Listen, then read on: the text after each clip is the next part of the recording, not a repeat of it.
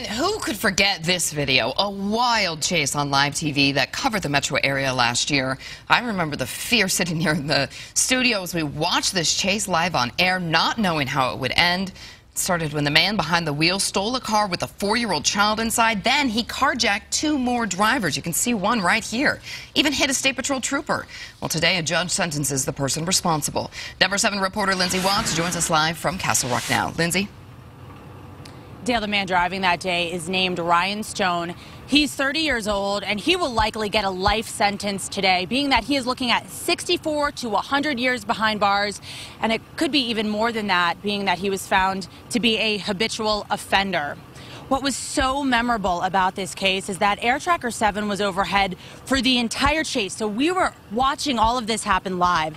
It started in Longmont when Stone stole a red minivan with a 4-year-old inside. Then he ditched that car, he carjacked 2 more drivers.